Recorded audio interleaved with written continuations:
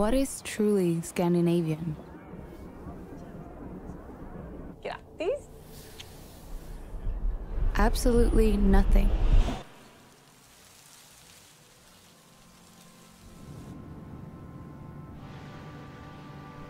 Nada. Niente. There is no such thing. No such thing. Well, that, believe it or not, is an advert paid for by Scandinavian Airlines. It proved so controversial, the airline had to take it down last week, temporarily. It basically asserts that everything you think of as quintessentially Scandinavian actually derives from other countries: Turkey, Iran, China, America, and so on. Tens of thousands of people gave it the thumbs down and complained that the ad was denigrating their ancestors while pandering to immigrants.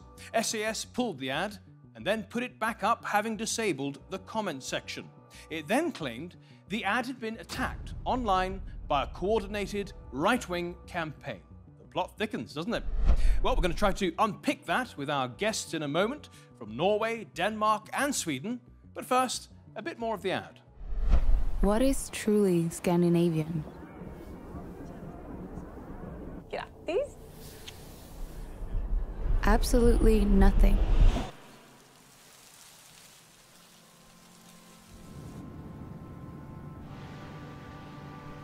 Nada. Niente. There is no such thing. Everything is copied. Our Vi democracy? människor som tillsammans formar framtiden. Credit goes to Greece. Parental leave? Thank you, Switzerland. The iconic Scandinavian windmills were actually invented in Persia. And we made the German bicycle a staple of our cities. It's Turkish. What? Smørbrød? Dutch. What about licorice? It's Chinese. And Midsommarstången? German. And it gets worse. rumor has it the oh-so-Swedish meatballs might not be as Swedish as you think, but Turkish. Even the Danish isn't Danish. It's Austrian.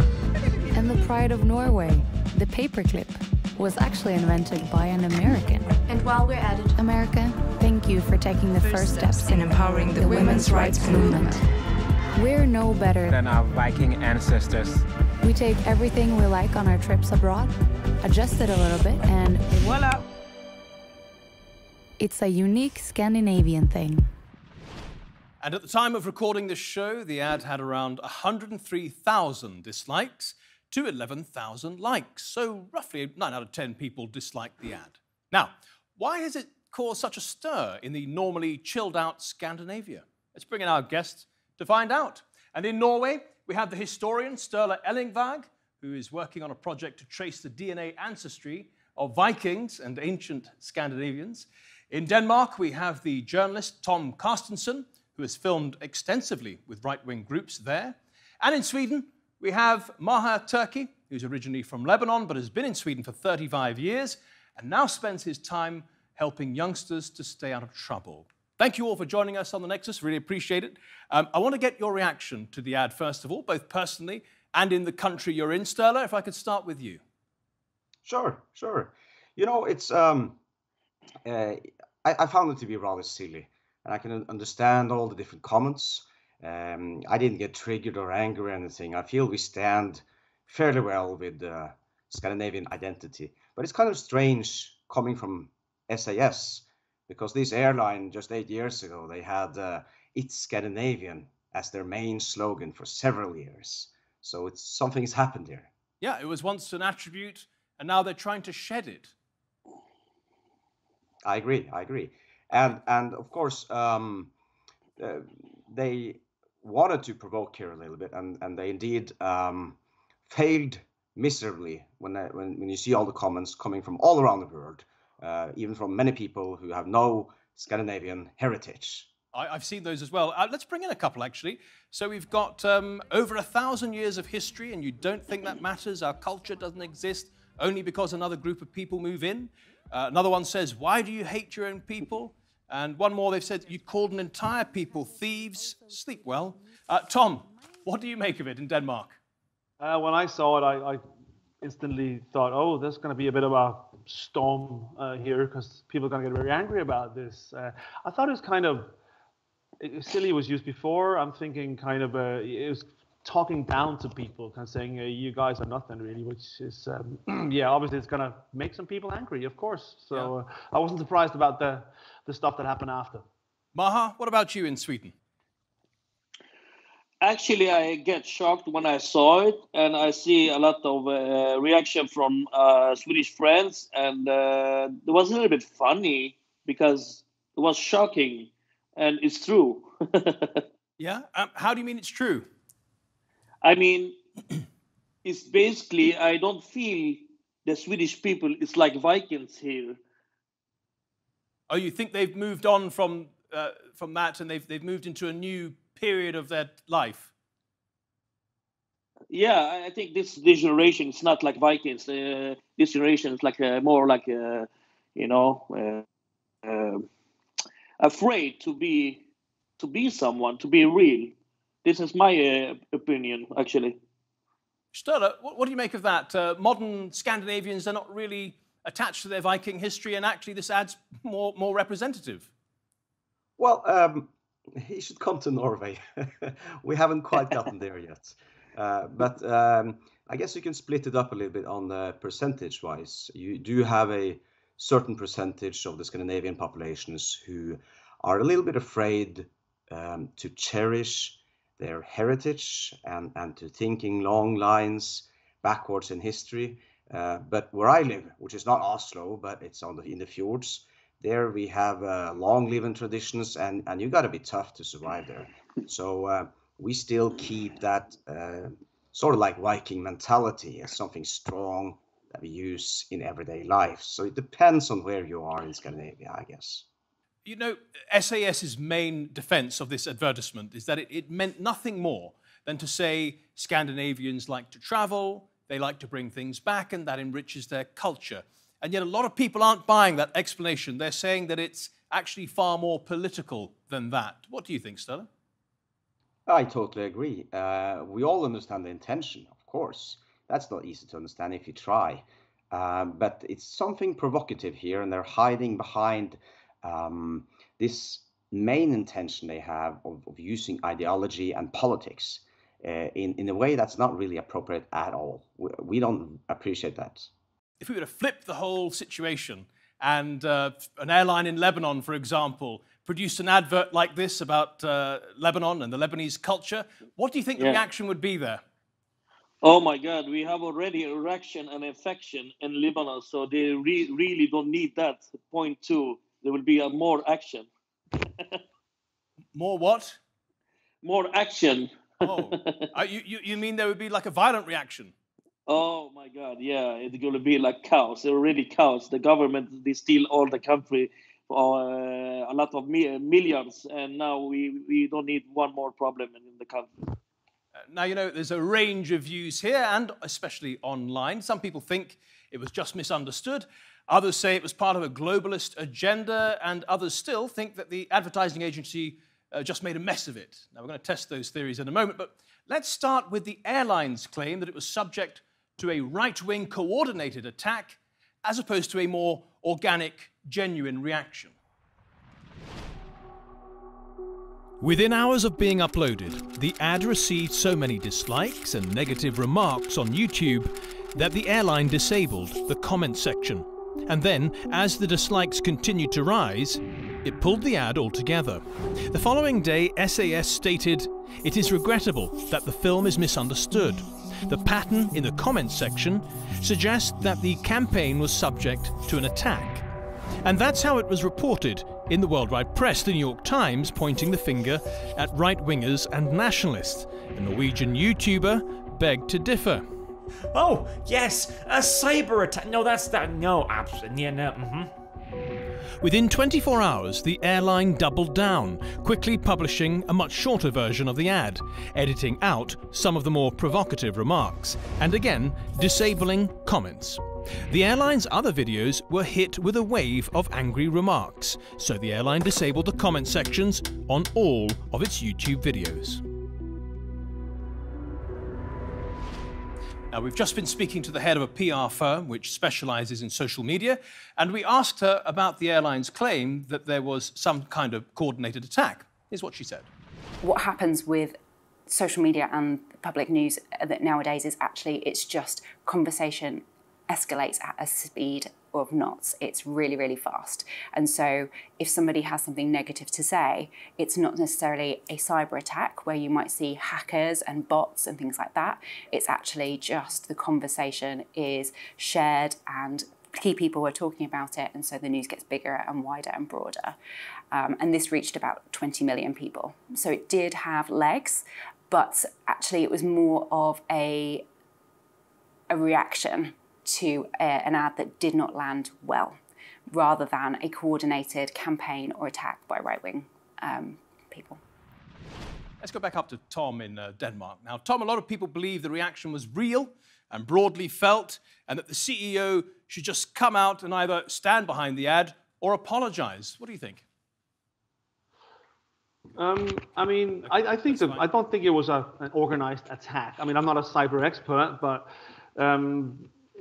I think people were just generally angry about this and went in and disliked it or wrote comments. I mean, these people on the, what you'd like to call the National Conservative right, are very active on social media and online in general. So if something comes up, it spreads quickly in Facebook groups and in other various forums, and people will then go in and come with their comment or do the dislike button or whatever it is, and it spreads very, very quickly. And this is where they can fight their battle, so to speak, because a lot of these guys have actually also been pulled off a lot of social media. So this is one place where they can go in and voice their opinion. So no, I don't think it was an online bot attack from Russia or something. I think it was people just angry.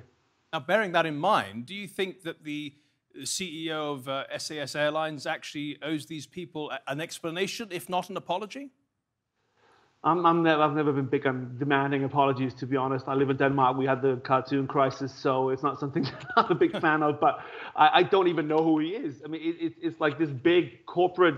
Well, I do know who he is. Don't get me wrong, but SAS is just this big corporation, and I don't think he's a person that people relate to or think about. And I don't know, the handling hasn't been impressive, to be honest. No, they pulled it off, they put it back, they take away the comments. It's just been, it's not been done in an elegant way. But I think it's too late to save it, to be honest. Actually, Stella, that's something I wanted to ask you about. But I have to say, this is definitely genuine, because it's not only online. I've been traveling a lot around in Norway for the past week, and everywhere I come, people talk about this, and they're not really angry. They just think it's really, really silly and unnecessary. And not to say the least, the ad talks about things and not culture or identity to prove that we don't need to be proud of anything Scandinavian. It's just silly. Now, we're going to come to that a little later in the show. Let's take a look at the Danish agency now that produced this ad. It's also been keeping a very low profile and said nothing so far about the reaction to its ad. Here's the CEO talking about the importance of social media, though, last year. Making the impossible possible. Yeah. Because, I mean, we have these wonderful platforms that we sometimes hate, and we sometimes we like and hate them, but it gives us a tremendous power of conveying messages on a global scale that we have never been able to, to do before. Sturla, do you recognize that guy? Apparently you have contacts close to the ad agency. Are they quite ideologically driven as well? Yes, unfortunately. I haven't seen the video you showed now, but I do have some friends who know him personally, and he's quite far, political correct, you might say. And please remember also that the largest shareholder of SAS is the Swedish government. So there are some underlinings here that most Scandinavians know about. It's a sort of arrogance combined with a provocation that doesn't really fall well at all. Actually, that's a very good point about who owns the airline. You know, a lot of the angry comments online were echoed by a number of Scandinavian politicians. Søren Espersen of the populist right-wing Danish People's Party said he was in shock over the ad and called the government in Denmark, which owns 14% of the airline, to intervene. He said SAS spits on everything that is genuinely Danish. Meanwhile, the Swedish Democrats, Richard Jomshof, said on Facebook that the video was really devilish nonsense and self-hatred. Tom, come to you for a moment. Have either of the governments, Sweden or Denmark, reacted and said that they would intervene? It's not for the governments to intervene in an advertisement campaign. I don't think so anyway. Søren Espersen is always, I mean, it's a great thing for him to pick up and go out, and it'll give him a lot of traction in his camp, so to speak. So he goes out, he's angry about it, such as his voters are. So it's an easy way to just get some traction and to get some, what do you call that, backwind, so to speak. I mean, the governments in Denmark or Sweden are not going to go in and say you have to change your marketing strategy. That's not their job. I mean, they're owners of a company, but that's not how you do things in Scandinavia. But obviously, it's a good story for him to latch onto. So I know you're in Denmark, but as a neighbour of Sweden, you'll know a bit about the Swedish Democrats. Can you just tell us, our international viewers, who they are and how important they are in the country? Well, the Sweden Democrats are, if you look at their party program, it's pretty much a copy of the Danish People's Party, which is who Søren Espersen represents. But they have a backstory where some of the members in the beginning came from pretty bad places, like actual Nazi parties, but that has been washed out. They've kicked all them out, is my impression.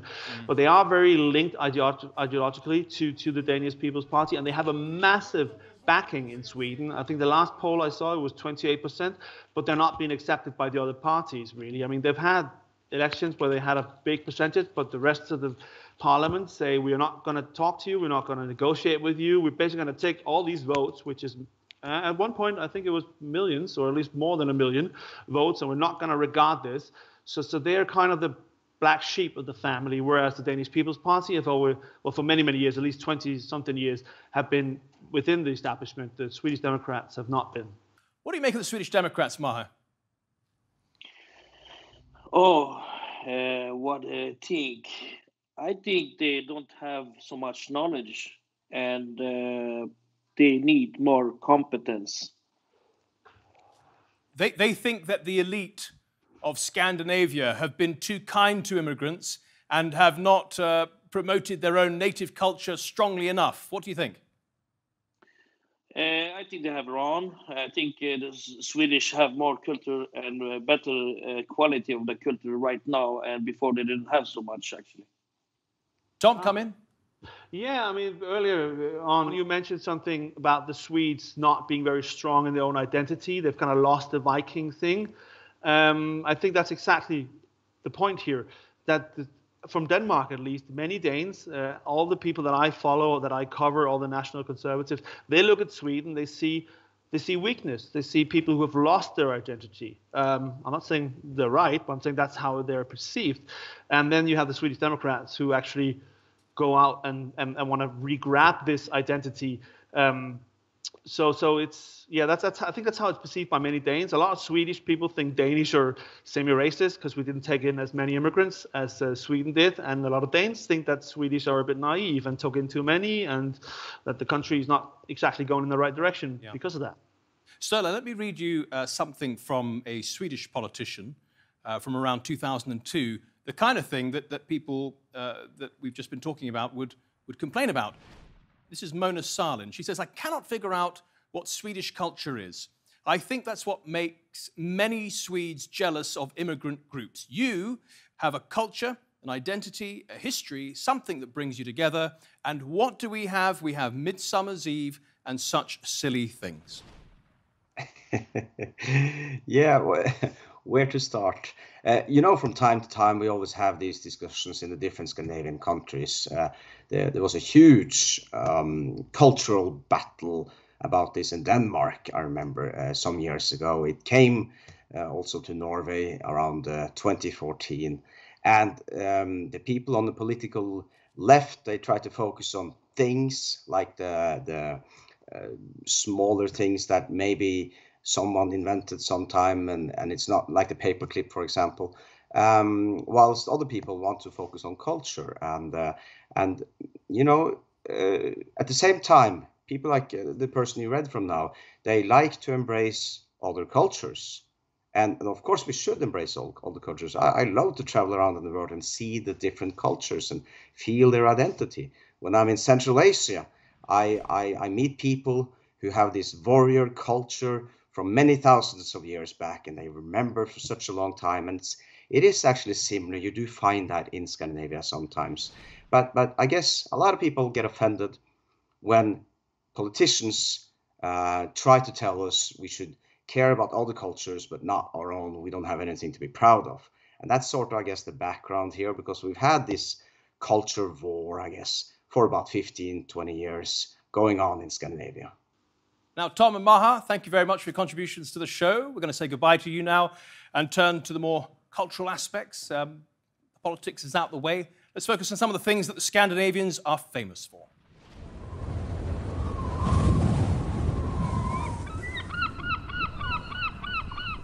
What is truly Scandinavian?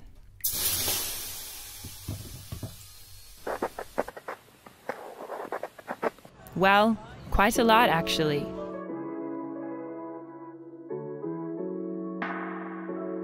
How about the people? The Sami people settled in northern Scandinavia at the beginning of the Iron Age, over 2,500 years ago. And then there's Norse mythology, and the Marvel superhero of today, Thor. The mighty god of thunder and his invincible hammer date back 2,000 years, and maybe even more. Then there's the Vikings, mighty warriors of the past, who smashed their way through Europe and Africa in their famous longboats. They even reached North America 5 centuries before Columbus, and brought us words like egg and knife. And in the modern world, you don't have to look far for iconic Scandi design. Lego, Danish. Milk cartons, Swedish. Cheese slicer, Norwegian. And what about flat packs? Thanks again, Sweden. And no, we would never forget IKEA. And you know what else blew up like dynamite? Which was also a Swedish invention, by the way. ABBA. Thank you for the music, Scandinavia. And thank you for being a leader in all things climate change. I don't want you to be hopeful. I want you to panic. You are even better than your Viking ancestors. Back up to Sturla now. Earlier in the show, you said that people have concentrated on things rather than traits. What do you mean by that? Well, every time this discussion comes up, this sort of like culture war, where we have a lot of people who try to tell us that there's no need to teach history in Scandinavia before the 18th century, because we have been so much changed. We're not the same people anymore, and we can't really use those lines going back into history. It's very short-sighted, I think. And it's a shame, really, because there's so many cultures where you can go hundreds and thousands of years back and you can still see things that are part of our legacy, I guess. And we still have that in Scandinavia also, of course. So many people want to emigrate to Scandinavia. You have, in terms of transparency indexes, you know, you always perform really well. The wellness index, happiness index, you know, the Scandinavian countries always rank highly. Tell us about the traits of Scandinavians that make it a society that people want to go to and envy. Well, yes, and you know, the first thing we should discuss are two things, which, you know, the Scandinavian welfare state would never have happened without this sense of equality that is really in our DNA. And we all know, even in the Viking Age, the Vikings were known for having this sense of equality. When Frankish soldiers came and asked to talk to their leaders, they said, you can talk to all of us because we're all leaders. It's a well-known source, for example. And they did have high ethics and morale. And even the women, there was this Moorish traveler who traveled and visited Denmark in the Danish age. ᚗᚗᚗᚗᚗ was his name.